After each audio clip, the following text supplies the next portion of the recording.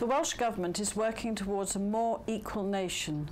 Violence against women, domestic abuse and sexual violence continue to damage the lives of individuals and families in Wales, stopping them from reaching their full potential.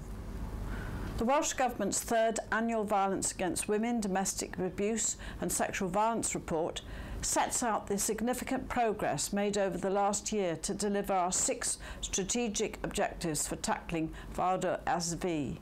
Some of these key achievements include our communications campaign, This Is Not Love, This Is Control, which is focused on raising awareness and knowing how to spot the signs of coercive control.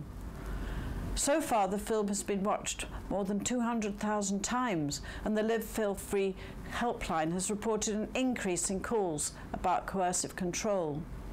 We've increased the reach of our This Is Me campaign with children and young people. The campaign challenges gender stereotypes and shows that everyone can be who they want to be and achieve their potential. We've worked with our partners to develop standards for working with perpetrators of violence and abuse.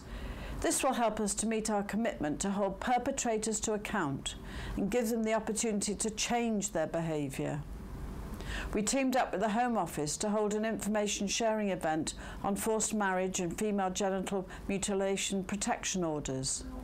We've supported 23,000 more professionals in Wales to increase their skills and understanding of our strategy through our national training framework.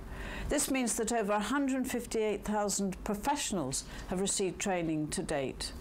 With the help of our Sustainable Funding Group, we finalised our guidance for the commissioning of services.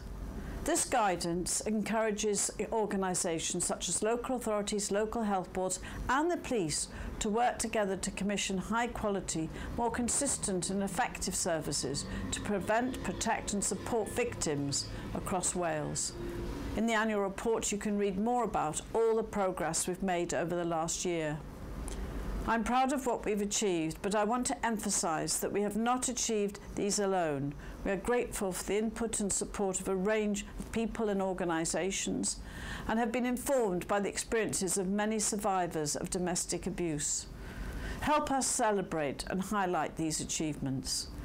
Over the coming weeks, we'll be publicising infographics which highlight the achievements described in the annual report. Look out for these on social media and please share widely. I look forward to continuing to work together in our efforts to end violence against women, domestic abuse and sexual violence.